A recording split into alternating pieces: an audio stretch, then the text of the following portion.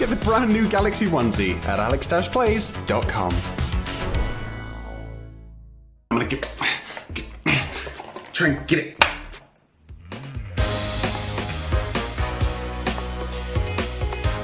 Hey everyone, welcome back to a brand new video where today I am in close-up cam because I forgot to charge the other camera. But do not fear, today is another this versus that, and today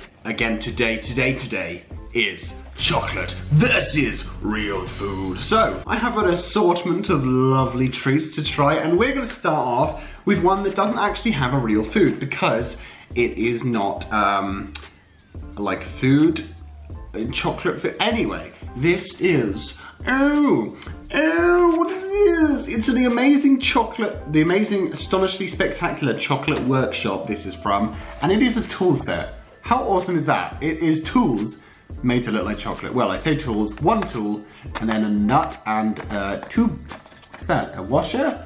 Something, a bolt and stuff. But anyway, this looks real. This looks convincingly real, I would say. So I'm gonna crack it open and we're gonna give it a try because I'm actually intrigued what it is like. Should have brought scissors, maybe, to open the box, but I do like the design of the box. It's very nice, very fancy. Oh. And also the fact that it's made to look like it is actually in a toolbox with the, whatever this is. Is this edible? I'm not, smells good. Smells like chocolate, unsurprisingly. Well, we're gonna start off with the spanner. I've got to be careful when handling it because I don't want to drop it, but look at that. Doesn't that look real? If it would, don't look at my face, look at, no. There we go, check that out. What does it say on it? Something drop forged, I think it says. I can't see it because it's backwards on my camera, but look at that. It looks genuinely like a bit of metal. But anyway, we could just pop it on the mouth. Oh, it's delicious. The finest of chocolates. It's dark chocolate, and that is blurry. Now it's not, hello. Oh, I could, oh. Yeah, what if they tricked you and actually gave you metal? You break all your teeth. Because unsurprisingly, you think it's chocolate. Well, you know what? I'm gonna have to go for one of these nuts. Look, and this as well. They're like, it's like it's been painted almost because it does look completely 100% real. There you are, a nice close-up look of the nut there. If it, why is it there? Check that out. Yeah, look, it honestly looks like it's been painted. Maybe it has, like chocolate paint? I don't know, but you could actually, hold on. Could we screw it into the thing? You can. You actually can, but it doesn't do it very well. I've broken a bit off. Oopsie daisy. That's amazing. I wonder if they actually like put it in molds to make it happen, but I'm getting chocolate everywhere. So I'm gonna try a bit of this one. Delicious. It's exactly the same chocolate, but it is. Great stuff. So next up, we're gonna try an icing that does actually have a real food counterpart, and that is Brussels sprouts. Hello. So this is the real version of Brussels sprouts, and the chocolate version is here. Look at that as well. That does definitely look like Brussels sprouts, the same thing, holding them both up. But of course this means that I'm gonna have to eat a Brussels sprout and then eat some chocolate. But I mean, if I was doing it in the other way, probably wouldn't be so nice, would it? Not much a fan of these. I don't know really who likes these very much because they're given to you on things. I don't even know if the American audience has had these before or knows what they are. I don't know. Let me know in the comments below. Well, anyway, bite through it. So it's basically just a tiny cabbage. And it doesn't taste the nicest, I must say. So I don't understand why people have them with things.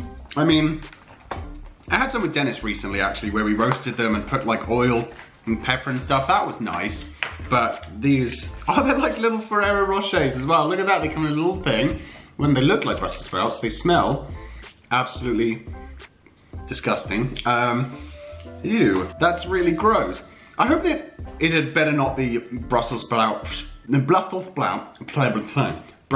flavored chocolate. Well, you know what, bottoms up. Oh, it was soft on the inside. Oh no, that's nice. I'm like that emoji that does the, yes, okay. That is good. That is mint flavored, and that is nice. So there we go, we've tried a Brussels sprout and the Brussels sprout chocolates, which are very delicious. I didn't actually expect these chocolates to be as nice as they are, but I mean, wow. Wow, claps. And you know what you should do? Guys, you should click the subscribe button. It's there, it's there, it's there, it's there. It's somewhere here, outside the box, outside the video. But click it, because you get double daily content, you get fun challenges, you get gaming. You get maybe a vlog or two in the near future. Oh, I don't know. On to the next one. Gourmet pizza. Ooh. So of course I don't have the real counterpart to this because you know what pizza's like, don't you? So this says, the Gourmet Chocolate Pizza Company, Crunchy Munchy. Why does it say Crunchy Munchy? A bold mix of Belgian chocolate, vanilla fudge, chunky chocolate brownie pieces, and white chocolate curls. Oh, delicious. Hello sir, I have your pizza delivery for you. It's right here. There you go. Oh, you can see all the pieces on there. Oh, delicious. And for some reason it's come with like this big bit of red. This wasn't, I don't understand, it was just in the bottom of the box. What does it mean? What is it? Yeah. What do I do with that? I don't think I'm supposed to do anything. I mean, this looks delightful, but probably way too much chocolate to be having. So we've got a bit of, it's going everywhere as well. We have, one piece of pizza. I don't know why the French accent's coming in, since pizza is Italian, I believe. There you go, there's the pizza. It's got the white chocolate curls, it's got the chocolate base, it's got some fudge, and it's got a bit of brownie. I'm just gonna go right in. One of the curls, right up in the gum. But that tastes exactly how you'd expect. It's delicious. Would I say better than normal pizza though? No, I still love normal pizza way more than chocolate pizza. And that leaves us with one final item. And that item is tin sardines. Yep, there's tin sardines. You can hear them in sunflower oil. That is disgusting. I've never had any of those. And then we have tin sardines chocolate version. How amazing is that? They look like sardines. I mean, admittedly, just the wrapper, but you know, I'm gonna try and get it. It's okay, I just broke the plastic, don't worry, nothing's bad here. Don't panic. So this came with just 5 little sardines. But anyway, this I will open for you guys. However, I am not eating it. I am not subjecting myself to that for you guys because that, okay, here we go. Let's bring this over. I can't see what I'm looking at. Okay, there we go.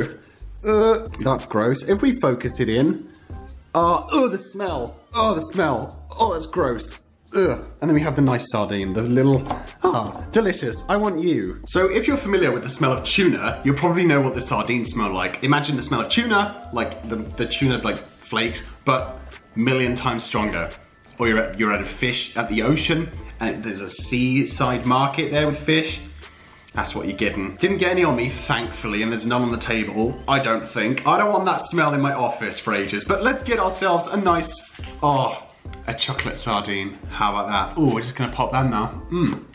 Oh yes. Oh, I realized it sounded like I said ooh then.